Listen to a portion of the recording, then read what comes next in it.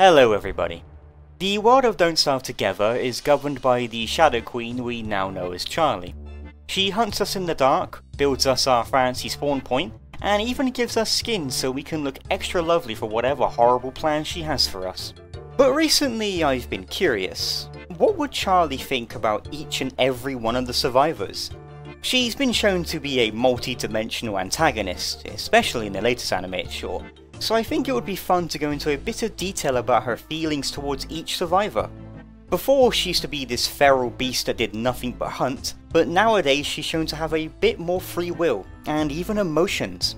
Now there's not going to be a lot to go over, since she has, as of this video, only ever said like 16 words since her inception all those years ago, and half of those words are hidden in the game's code. So this video is going to be mostly headcanons backed by what we've seen and told about Charlie as a person.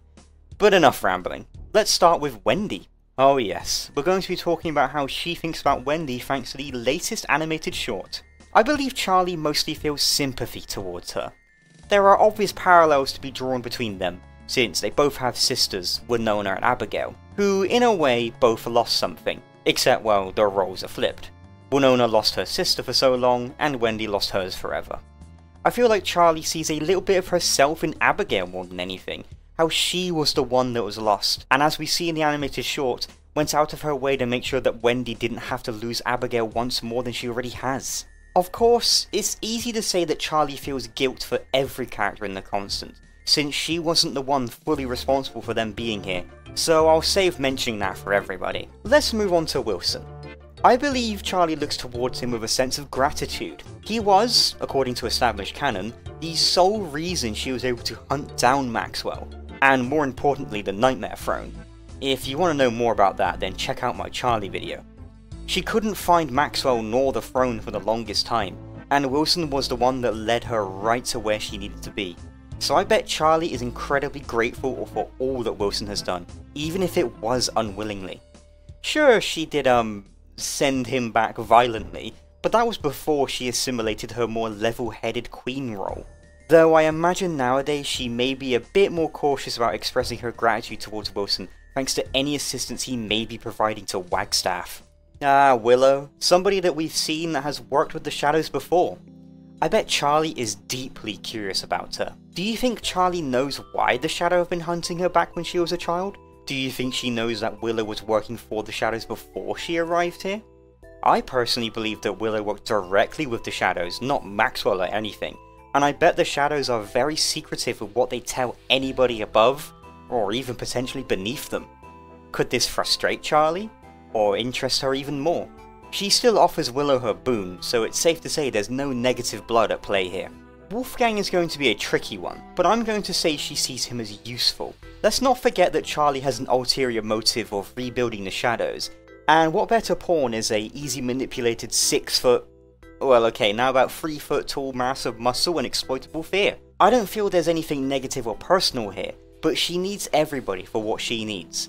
Though I bet she does respect Wolfgang for adapting to this environment and facing his fears no matter how scared he may be. That's the true definition of bravery, something Charlie possibly lacked before she became queen. But WX-78? She's probably concerned about them.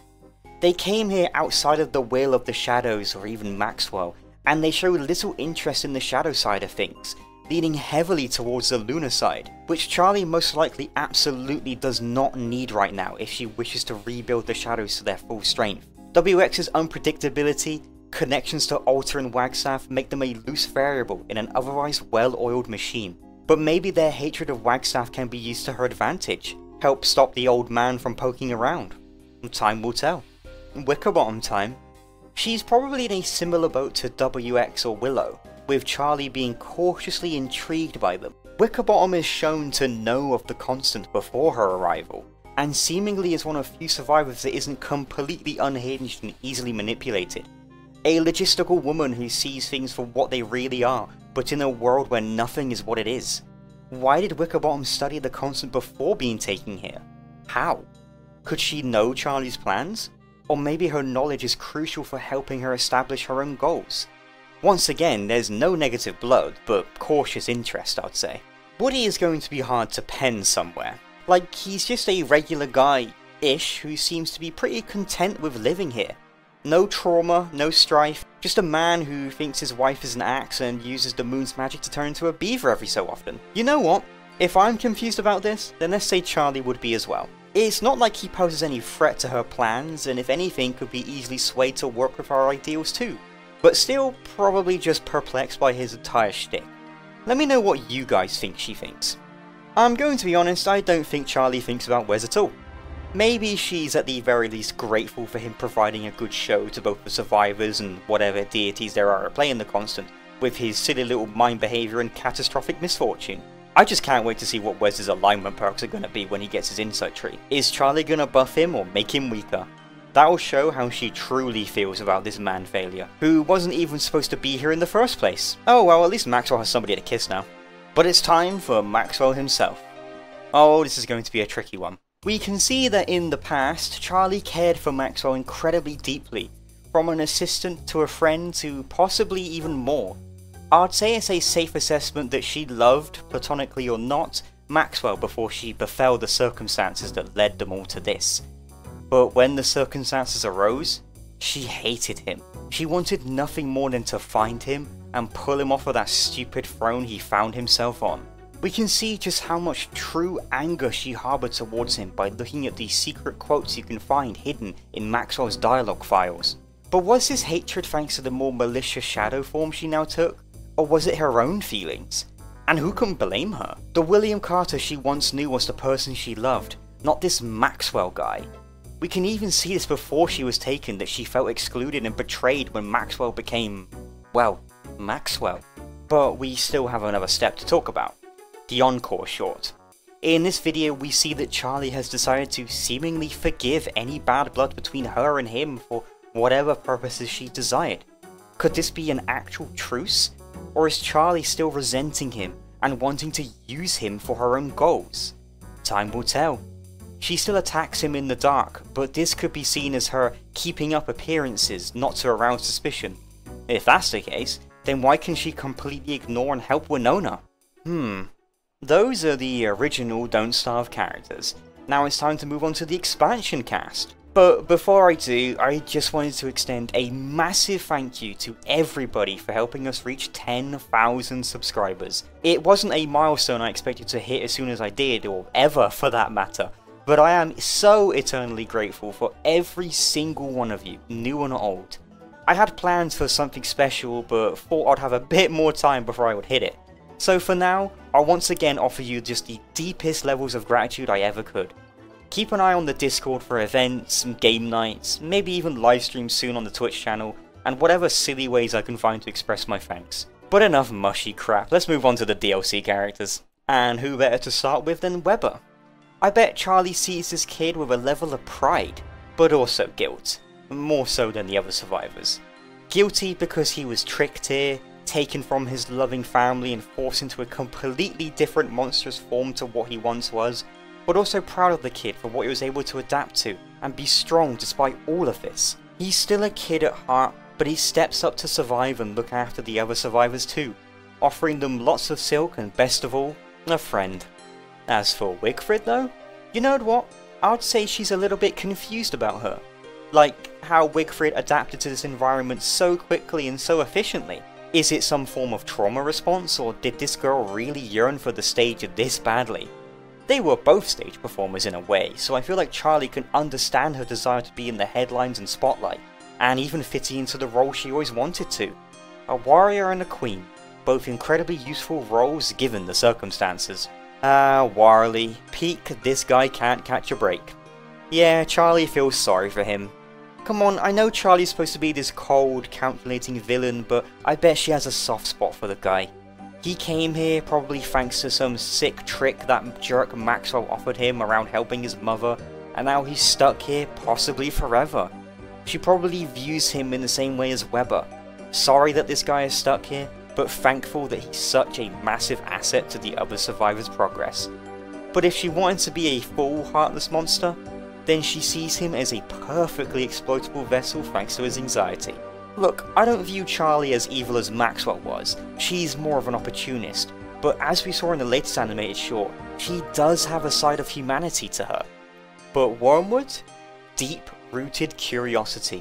No pun intended. This guy knows things that she doesn't, and comes from one of the biggest assets in play in the Constant, Alter. Why is he here? Why does he know how to solve the archive puzzles? And a personal theory of mine, how can Charlie use this to her advantage? I bet Charlie purposely brought Wormwood from the Hamlet Plateau because of his connections to Alter, offering her a way into the archive's forgotten knowledge, and whatever else that weird portal down there might do. We still don't know after all of these years, but now it's time for Winona, Charlie's older sister. This is going to be another emotional rollercoaster like Maxwell. Originally we knew that they got along just like regular old siblings, but if we look at the stage play, as they got older, Winona was more and more caring of Charlie, to the point of it becoming suffocating to her. I imagine Winona didn't want Charlie running off to the big city with this Maxi guy, but Charlie just wanted her own freedom and liberty after most likely being choked with protection her entire life. And then what happened? She went to the city, performed with Maxwell, and ended up as queen as an entirely different reality. Bit of a leap in consequences, but that's how the dice fell, I'm afraid. I did forget a step though, that Winona was taken by Charlie before she became queen, as seen in Winona's animated short. But what does Charlie think of her now? Probably everything.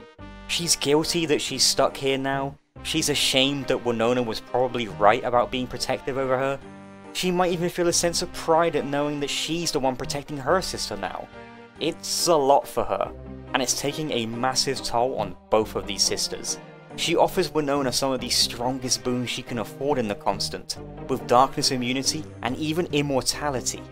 All of these emotions are mixing together in ways I don't think even I could ever comprehend. Something for its own video, I feel. Of course, we still have to consider that yes, Charlie might still view her as an asset among all of this, but a topic for another video. Oh man, let's swivel on to somebody who's less deep and emotional. Wartox. Yeah, this dimensional hopping imp who has no connections here or there is probably a bit frustrating to Charlie.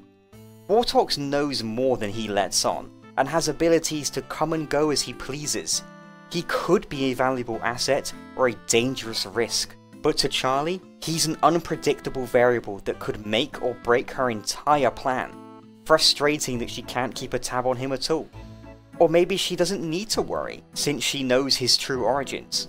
What do you think? Took us long enough to arrive at my main? What? This is just a random, semi-intelligent merm that somehow tags along with the rest of the survivors now. But let's say Charlie sees her as an oddity, one that she ought to keep an eye on. A good thing to take note is that in either of her insight tree perks, there is no mentions of the Shadow Queen or Cryptic Founder bestowing work with anything at all. All of her powers are coming directly from the shadows or the moon. Is this something Charlie should worry about? The fact that there's beings out there that can utilize their powers, like how Wormwood can? But now it's time for somebody less risky and powerful, Walter.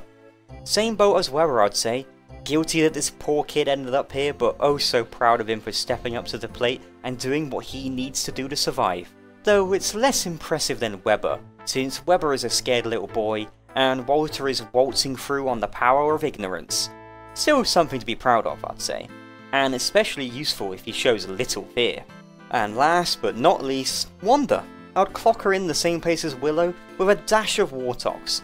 Charlie is probably either frustrated or deeply confused by her origins.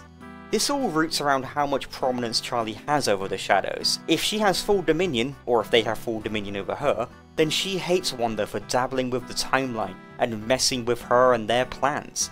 But if she doesn't have full control over them, then she just wants to know what she did to annoy the ones she wishes to rebuild, and just how exactly she got her hands on all those shadow clockwork pieces. I bet it's to do with Witherstone. Another time though. And that's my thoughts on Charlie's thoughts on all of the survivors. Let me know how you'd think she'd think down below or in the Discord. Once again though, I wish to thank every single one of you for all you've given me the past year, but it's only getting started I feel. Take care everybody and have a lovely day. Bye bye.